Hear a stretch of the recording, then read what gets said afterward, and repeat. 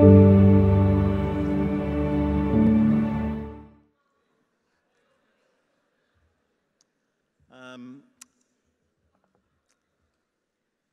have a wonderful ministry. I think I have the best job in the world. I get to train preachers, to help people like you, help mainly pastors, but not just pastors, men and women, to be better preachers.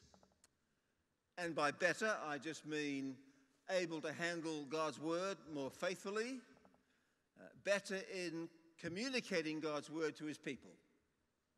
It's a wonderful job. I run workshops on preaching, and as Alan said, when I say preaching, I mean expository preaching. I just believe that's the way to preach the Bible, to open up, expose God's word, all of God's word. It's all God-breathed, from Genesis to Revelation. Expose God's word, explain it, apply it, that God's people hear God speak and respond in faith and obedience. I run workshops. I just do in my workshops what you'd read in any standard textbook on preaching. How you find the main idea of a passage, how you structure the passage, how you prepare a sermon, introductions like the one I'm doing now, applications, and illustrations. I believe in stories. We all do. We are shaped by the stories we've heard.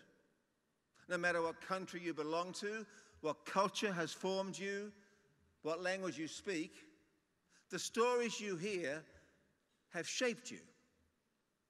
Shaped your thoughts, your feelings, your attitudes. I well remember years ago, a young Chinese couple came from China to study in Sydney.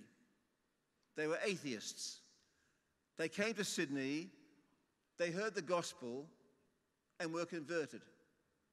I asked the young man, "What has changed since you became a Christian?"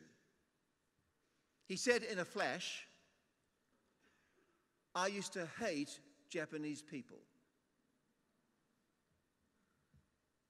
It would not surprise me if he had never met a Japanese person. He was born 30 years after World War II ended, but he had heard the stories of what the Japanese army did in China. 6 million Chinese killed. Tens of thousands of Chinese women and young girls raped repeatedly. He'd heard the stories from his family, his school, his country, and those stories had shaped his thoughts, his feeling, his prejudice, and had birthed hatred. But then he said, "But now I love them." What had turned hatred to love? He had heard another story, the true story of God's love for his enemies, how God loved those who hated him and gave the gift of his Son that they could be forgiven. And this story had reshaped his thoughts, his attitude, his behavior, his feelings. That's the power of the story. Good stories educate, inform, challenge, and touch us deeply and emotionally. Well, this morning, we're hearing a story. A true story, a true historical narrative. It is quite simply the story of the Lord meeting the men on the road to Emmaus, one of the most wonderful stories, not just in Luke, but the whole Bible. I mean, this story has everything. It's great drama. It has deep sorrow and heartbreak, the suspense, drama, tension, a wonderful revelation, a dramatic climax. But the story too is full of theological richness. We have in this story implicitly how we're saved. We have announced the resurrection. We have here a basic lesson in hermeneutics, how you understand, read, and preach the Bible. We have God's sovereignty, God's hiding and revealing. We have Luke wonderfully intertwining two of his great metaphors: the metaphor of the way, the road, the journey, and the metaphor of meals with Jesus. And we have too a picture of the right response to meeting Jesus. And it is for Luke a very important story. If the amount of space a writer gives to an account is some indication of its importance, this is important to Luke. We have in our English Bibles 53 verses. 22 are given of this story on the road to Emmaus. That's 40% of Luke's resurrection narratives. It is for Luke, and therefore for us, an important story. A story in 5 scenes. So let's this morning walk down the road, metaphorically, to Emmaus. Scene 1, verses 13 to 16. Verse 13, that very day. So it's still what we call Easter Sunday. We heard yesterday from Bishop Tito the context. The women have gone heartbroken to the tomb. They've heard the angel's word, he has risen, returned to the disciples, not just the 11, maybe 100 or more in this big house, told them the good news, and with the exception of Peter, they've scorned them, dismissed their words as nonsense, which is surprising, isn't it? The unanimous word of angels, of women, an angel's word, and just dismissed as an idle tale. I think we see in a moment why. So I guess it's around mid-afternoon. We meet 2 of these disciples. Surprisingly, not 2 of the 11. 2 we have never met before, and until we get to glory, we'll never meet again in the Bible. All we know of them is they belong to a town, a village called Emmaus, about 7 miles from where we are. So if we knew where Emmaus was, and we don't, we could have gone there on Tuesday on our tour. We could have taken the Emmaus walk. We'd get back a bit late, but it'd be very edifying, about a 7-hour round trip. One's called Cleopas. We don't know the other name. Some have suggested it was Mrs. Cleopas. Based really on John's account of the cross, and there around the cross were Mary, the mother of Jesus, Mary Magdalene, and Mary, the wife of Clopas. And Clopas and Cleopas could be variations of the same name. But I'm not persuaded. Given Luke's tendency to give the women names, Anna, Mary, Martha, Rhoda, Lydia, given his tendency to give the couples names, Zechariah and Elizabeth, Ananias and Sapphira, Priscilla and Aquila. So I'm not persuaded. We just don't know the name, and frankly, it doesn't really matter.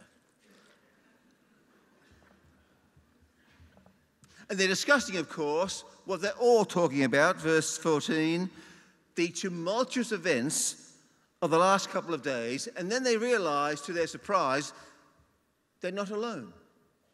A man just seems to appear.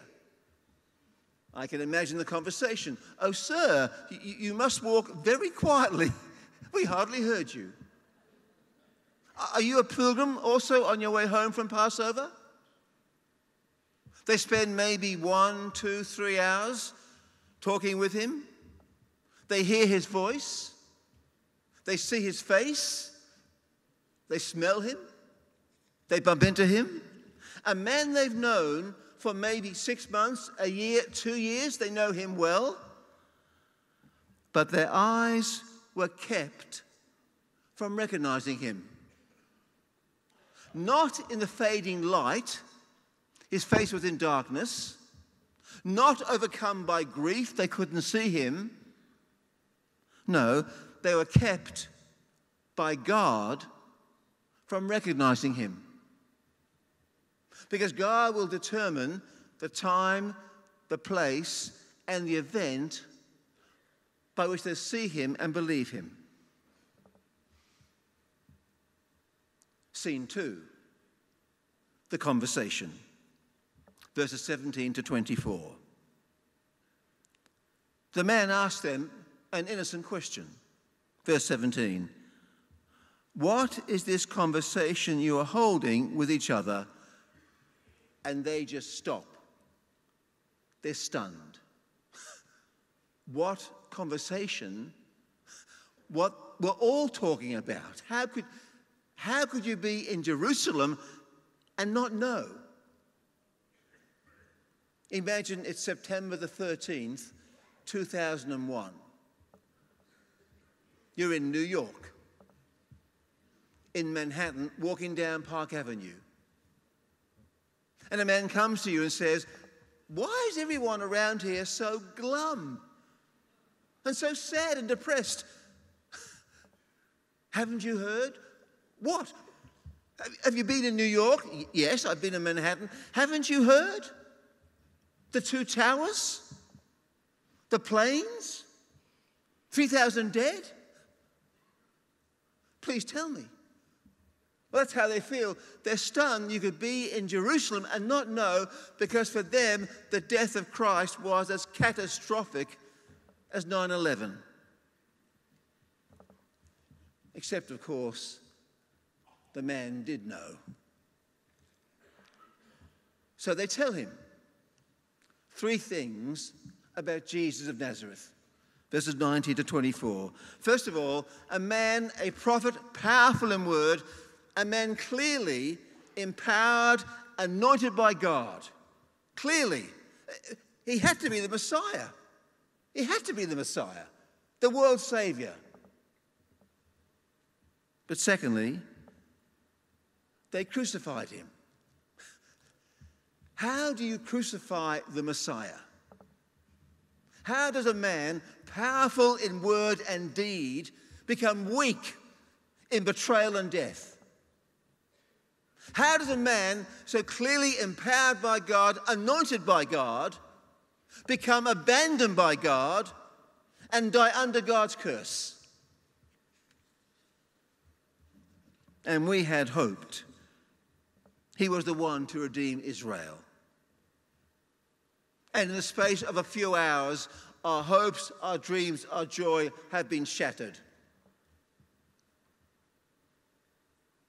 And third, just to add to our sorrow, the women have sown a seed of confusion, telling us he's alive. But they saw him die. They saw him buried, and besides, messiahs don't die and rise again. Can't you see the irony in their words? And they crucified him, but we had hoped he was the one to redeem Israel. What a difference a word makes. Don't you understand, men? And they crucified him, and that was how he would be the one to redeem Israel. In a sense, they're so close, but they can't make the connection because they never understood their Bibles. Scene 3. the explanation. Now Jesus speaks. He says, friends, it's not me who's ignorant, not me who doesn't understand. Verse 25, O foolish ones, and slow of heart to believe, not believe my teaching, not believe my prophecies, my predictions. Here's your greater guilt. You never understood the scriptures. Then he takes them on the most exhilarating Bible overview ever heard. And from the Bible, he answers the central question, verse 26. Was it not necessary, did not God ordain that the Christ should suffer these things and enter into his glory? It was all there in the scriptures, but you never listened. Now let me say, before we stand too quickly in judgment on these men, can I say that the Church of Jesus Christ, and I mean the Bible-believing Church of Jesus Christ, stand even more culpable. Not only is the preaching of the Old Testament given scant attention in our churches, it's rarely preached. When it is, there's no gospel. There's no Jesus. Friends, I travel a lot around the world teaching, preaching. I hear our sermons in many places. The sermons I hear are heartbreaking. I don't mean broken in contrition. I mean they're woeful. Here's the comment of a principal from a Bible college about the preaching in his area. Here, our preaching is very weak. What comes out of preachers' mouths is often just noise. They use one verse and then they jump to anything. Can I say, beloved, Satan loves noise. He hates music. He hates truth. He hates the gospel, but he loves noise. The principle goes on. There is very little Bible in what's being preached, and it is not exegetical. Another Bible school principal in another country said to me about the preaching in his city, and these are Anglican churches. He said this, and I've never forgotten it. There is not a church in this city, well, I don't know a church in this city, where the Bible is taught and people love one another. I've not heard a more damning indictment on the church. No Bible, no love. And there's no love because there's no Bible. I love our rallying cry, I really do. We will preach Christ faithfully to the nations. But I have another rallying cry. We will preach Christ faithfully to our churches.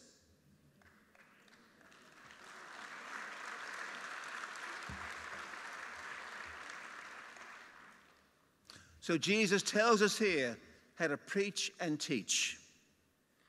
Beginning, verse 27, beginning with Moses and the prophets. I'm staying at the Ramada Hotel. If you walk up the driveway to the front entrance, on your right is a sculpture of Abraham offering Isaac from Genesis 22. I heard a sermon years ago on that passage, great passage. Main point of application, only point of application, have the faith of Abraham. Very important. But the only point? The only point? Take your son, your only son, whom you love. Take your beloved son. Climb the mountain with the wood for the sacrifice carried on his back. He said to the servants, stay here, we'll come back to you. Hebrews says, Abraham reasoned that God could even raise the dead. And so, in a manner of speaking, he received him back from the dead. It's all there, the gospel, isn't it? Substitutionary atonement, resurrection, all there. In all the scriptures. He would have taught them how to read the law of Moses. How he was the Word through whom God made all things. He had crushed Satan's head. He was the fulfillment of the Passover, the Exodus, the whole sacrificial system. He's the end of the law. He had taught them how to read the history. The true Joshua, the Lord saves. The true Samson, who by his death won a greater victory than his life. The true and greater David. David who killed the enemy of God's people, Goliath, with a sling. But the greater David kills our greater enemies. Death, Satan, sin, with his life. He taught them how to read the Psalms and the wisdom. I'm writing a book of the Psalms. It's all gospel. We read on Tuesday Psalm 22, my God, why have you forsaken me? It's called the fifth gospel.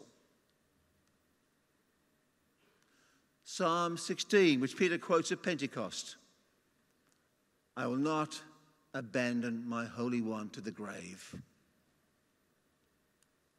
He taught them how to read the prophets. Of course, Isaiah 53, like a lamb led to the slaughter, wounded for our transgressions. How to read Jonah, 3 days in the belly of Sheol and vomited to life. How to read Zechariah, chapter 12. They will look at me, the Lord, whom they have pierced, and they will mourn. On that day, a fountain will be opened to the house of David to cleanse them from sin and impurity. And not just a verse here or there, the whole sweep of Scripture is the gospel story, the story of salvation, from promise to fulfillment, from the shadow of the cross to the shadow of the resurrection to reality, from the hope of a coming Messiah to his arrival, death, and resurrection, all of Scripture.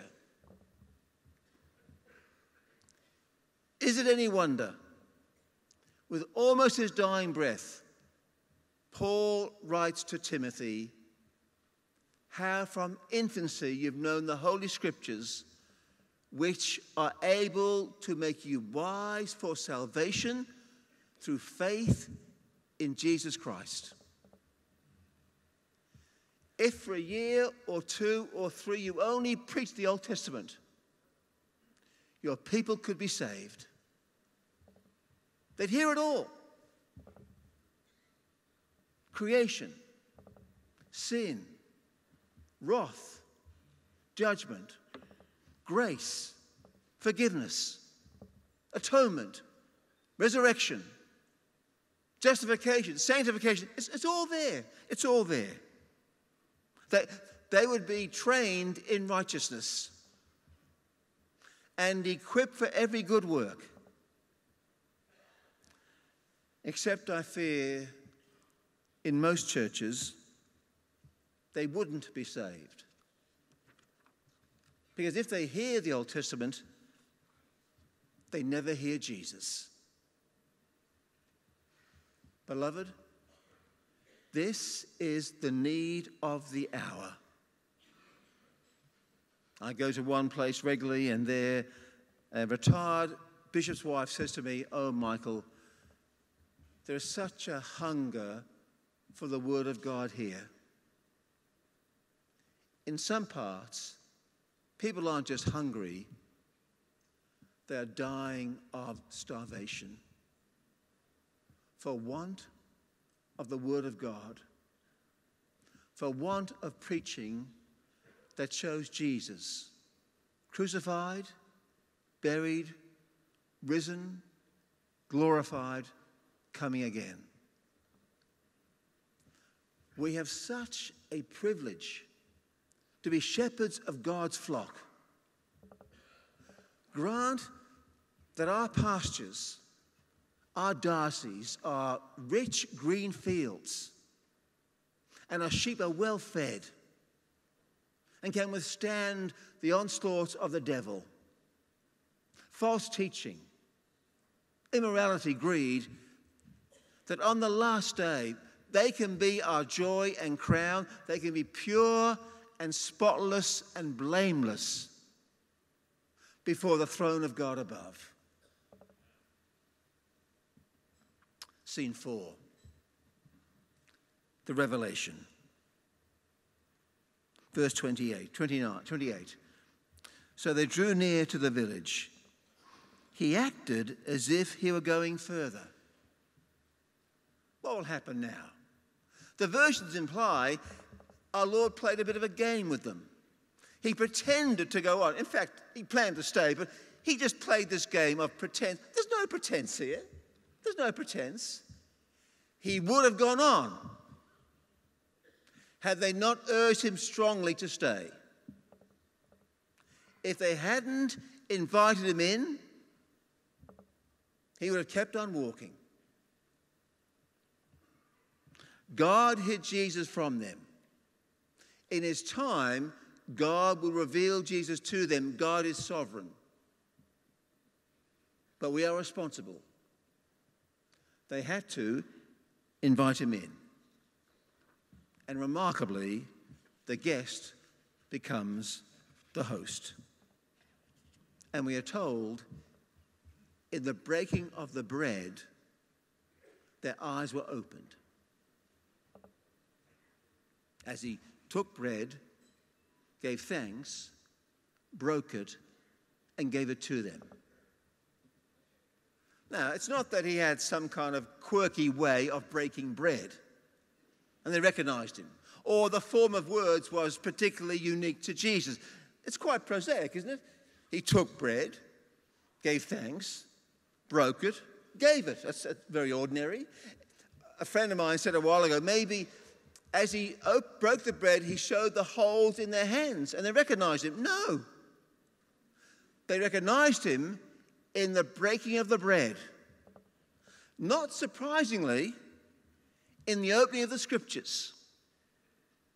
I think they understood as he taught. Their hearts burned. They understood Jesus was the Messiah. They began to understand.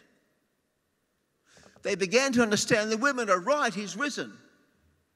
It's like they've been in a dark room all their life, and the lights are switched on, and it's blazing light. They begin to understand. But it is in that special meal, their eyes are opened. The last time we heard these form of words was just, of course, at the Last Supper. The breaking of bread became, as you know, in the early church, a key component of their life together. Acts 2. They gave themselves to the apostles' teaching, fellowship prayers, the breaking of bread. And there, as God's people gather in a house, in a home, in love and acceptance, they break bread. They remember, they proclaim the Lord's death. And in that moment, they see Jesus. And those wonderful words, verse 32, did not our hearts burn within us while he talked to us on the road, while he opened to us the scriptures? You see, a burning heart isn't something a preacher can manipulate or engineer or manufacture. It's a work of the Spirit. And the Spirit's work, as you know, is to testify to Jesus. And we see here word and Spirit working together. The Scriptures are opened. Jesus is revealed, and the Spirit sets hearts on fire. Scene 5. The return. They hastened back to Jerusalem. They told what had happened on the road. I hear many sermons in my country, Australia. I think it's fair to say the most common application of most sermons is this: you must tell your friends about Jesus. I hear it again and again and again in sermons. You must tell about Jesus. But the fact we say it again and again and again suggests what? It's not happening. They're not telling. It strikes me, and maybe you too, in the Gospels, people don't have to be told. In fact, they're often told not to tell. The first thing Andrew did was to find his brother Simon and tell him, "We found the Messiah," and he brought him to Jesus. The woman of Samaria, "Come see a man who told me everything I ever did." We can't but speak of what we've seen and heard. Isaiah says that beautiful are the feet of those who bring good news. Do you know what makes beautiful feet run? Burning hearts. But when the fire has died down and the embers are cold and the wonder of the cross and the glory of the resurrection has faded, hearts stop burning and feet stop running. And we have to command and beg and beseech and urge people to tell.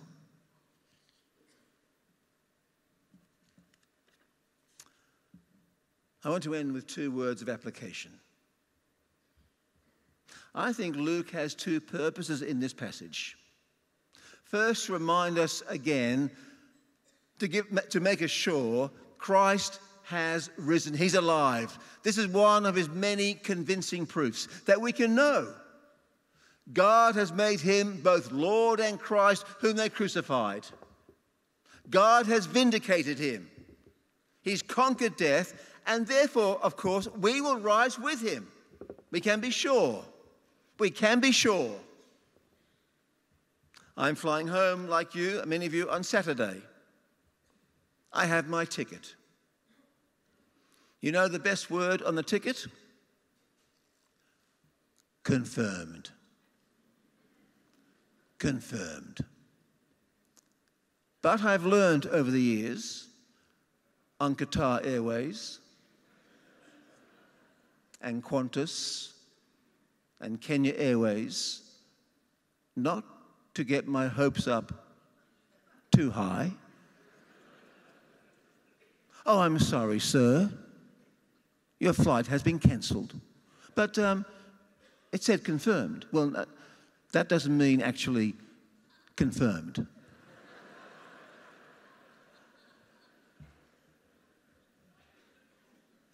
One day, we will all take a flight, one way,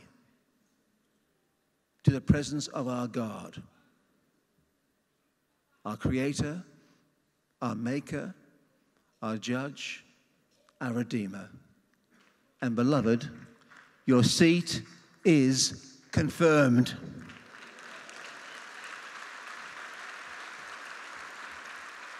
Because he died and rose again, we can be sure today you'll be with me in paradise. And secondly, we are told this, that we can preach Christ faithfully from the Scriptures. I did my studies at Moore College in Sydney. In my 4th year, I was a student minister in a church. I preached one night on Ecclesiastes. Can I say humbly, it was a good sermon.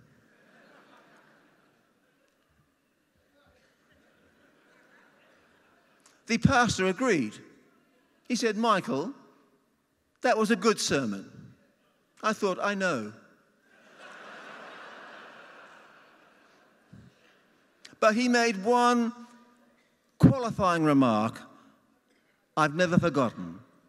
He said to me, it would have gone down well in a synagogue.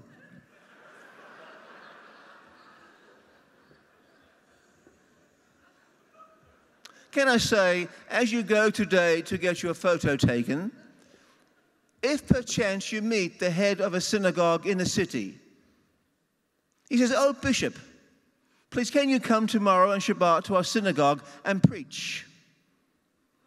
So yes, I'd be happy to. And as you preach, like here, they applaud your sermon. They call out, hallelujah, praise the Lord. And the synagogue leader says to you, oh, Bishop, that was wonderful. Come back next Shabbat and preach again. If that happens, can I say to you, in your sermon, something is missing. Someone is missing. The Lord Jesus and his gospel. We will proclaim Christ faithfully to the nations and the churches. And as we show Jesus in all of Scripture, by his grace, God may set hearts on fire. And if God should set hearts on fire with love for Jesus in our parishes, our dioceses, then our church will indeed be a light to the world. Let us proclaim Christ faithfully to our churches for the glory of God. Amen.